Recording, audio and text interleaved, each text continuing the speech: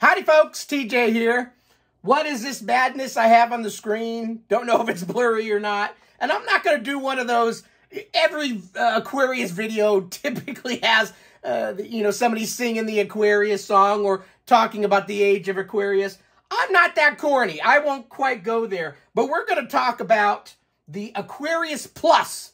Have you heard of the Aquarius Plus? Probably not. But there is a Facebook group now for it. And I will chat about this Aquarius Plus. Let me grab something first so I can show you something cool. Hold a sec.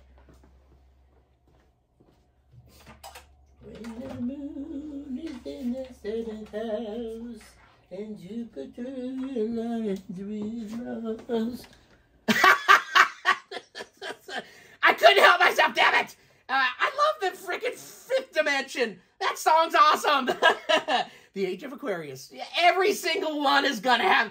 I made some videos on that. I don't think I referenced it, but a lot of them do. And hey, just take it. You know, it's a cool song. Marilyn McCool, pretty hot. Still, I think she's still alive. Anyway, I was grabbing this. Yeah, this is the freaking Aquarius. And it's an 8-bit computer, only sold for a few months, but it has a very fun following. And there is an Aquarius Plus on the way, so I thought we would chat about it. It's in the very kind of early stages. Well, maybe more past the early stages, but in terms of it not shipping yet or not available yet, maybe it's a little early yet. But let me put this back over here, get it out of the way. And love will steer the stars. Okay, so Aquarius Plus. There is a Facebook group now called Aquarius Plus. So if you're on the Mattel Aquarius Facebook group, the original one, if you're not, join it. Great group if you want to learn about the one that I just showed you. But there is now a separate group called Aquarius Plus. So there is a group of Aquarius wizards, we'll call them that, and they have been working hard at an Aquarius Plus. And no, it's not just an FPGA device. It actually has a real Z80 in it. So not only does it have that, it's going to expand our horizons beyond what the original Aquarius computer was. Now, if you've been following the Aquarius, you know there's the original Aquarius, the wee blue key, and then Radofin, who originally made the Aquarius, I think, for Mattel, and then took it back because Mattel didn't want to play games anymore with it. Then they sold it under the Radofin name for a little while.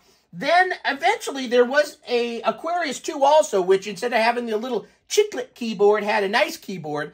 But only a few really crazy people own those. They probably made, a handful. I don't know how many they made, but there's not many.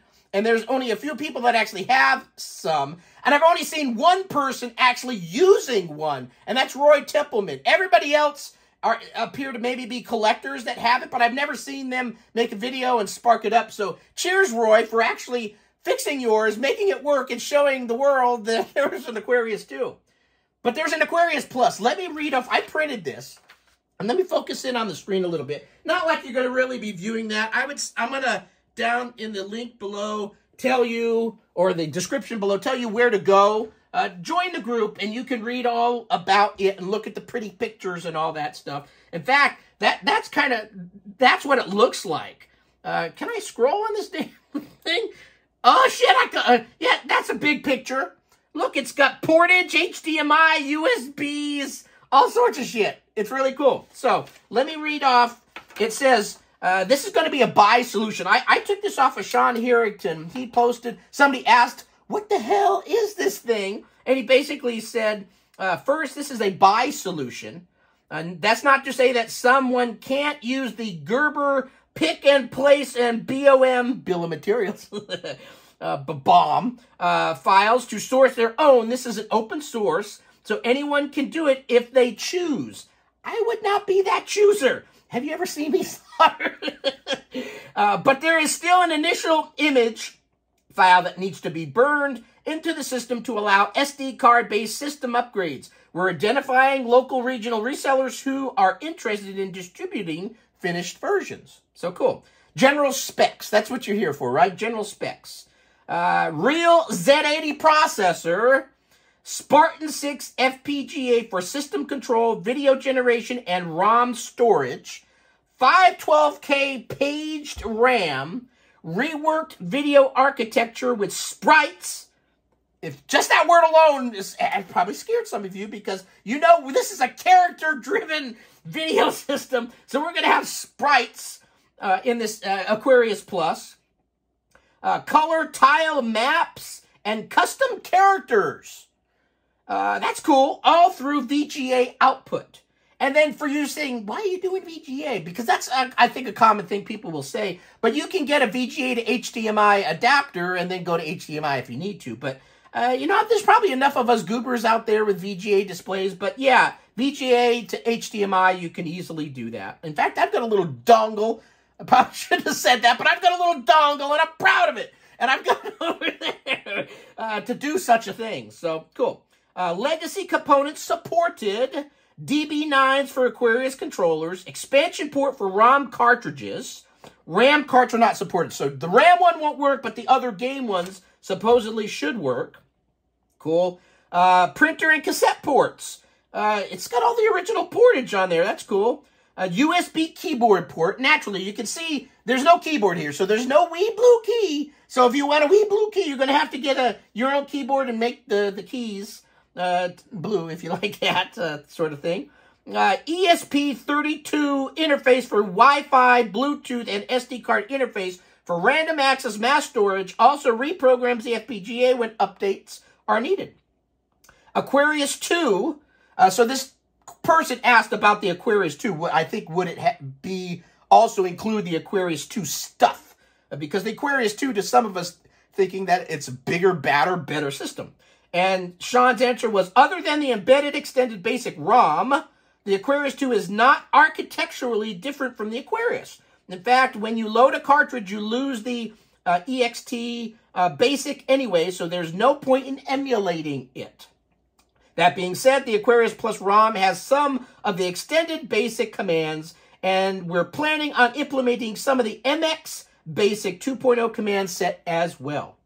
There will probably be an MX Basic version Aquarius Plus that adds basic commands to leverage the advanced graphics and connectivity features, but that's a ways off. For those who want to see the C code and blah, blah, blah, I'll stop reading there. So that's what that pretty picture. I don't know how to get out of this screen. This is on my iPad. Can escape work? Oh, God, I'm in an endless loop of close. Now let's scroll down. So here is the PC board. This is Aquarius. He posted this 14 hours ago. Aquarius Plus Rev 2 prototype boards are here. Z80 power switch and bus connector need to be placed, but look good at their first inspection. Hey, Sean, would you like me to solder those on? I don't know if he's reading this, or viewing it. That's just a little joke. But look, that's what the Aquarius Plus board looks like. I can see an SD card here. Everything's labeled. You can't read it from there, but Wi-Fi and storage, printer, cassette, power, and this, you know what's cool about this? Just this alone. So the Aquarius that I showed you over there a bit ago, let me go grab it again. Hold on. This is the age of Aquarius.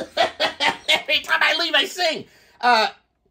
This is the AC power brick thing. It weighs 90 pounds, and it's hardwired to the side of this Aquarius. It's not very pleasant when you're trying to carry stuff around, move from computer from room to room. It's kind of a pain in the butt. So this is a power, and I think it's one of those USB type of things where you need to get a USB hub that powers and you slap a cable on there. But needless to say, you can unplug the son of a bee, and you don't have to carry that big old brick thing around. So that is cool.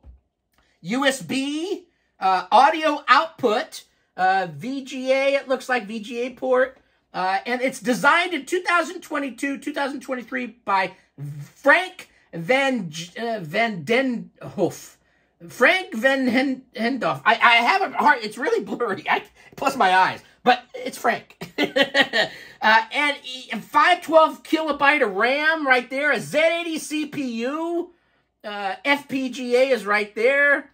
And this is a next generation Z80 based retro computer system, Aquarius Plus, Rev 2. It's got FPGA spare, ESP spare, hand controller. Those are the two hand controllers. So, and there's even a little wee blue light down here that looks like it's going to shine on you. So that's what the Aquarius Plus board looks like. And then when all is said and done, I'm guessing this is what the computer will look like. And you'll slap a keyboard on there and off your merry way goes. So this is interesting. If you're into Aquarius, this is cool. If you're not into Aquarius, get onto the Facebook groups. There's a number of them, but the main Facebook group and then now the Aquarius Plus group. I'll put the links down below. I don't know when this will be available, but they've come. It looks like it's basically done, and they're starting to make boards, and who knows if this is this year thing, by the end of the year, I don't know. But if you're into Aquarius or not into Aquarius, maybe now's the time to explore it, because this is fun. You know, it's a good group of people that are making all this happen. So anyway, I'll put the links down below. Click on them, join the groups, check it out, and I am looking forward to it myself, to spark up an Aquarius Plus one day. So thanks for watching. And remember, this is the age of Aquarius. Stop singing. Don't sing the song.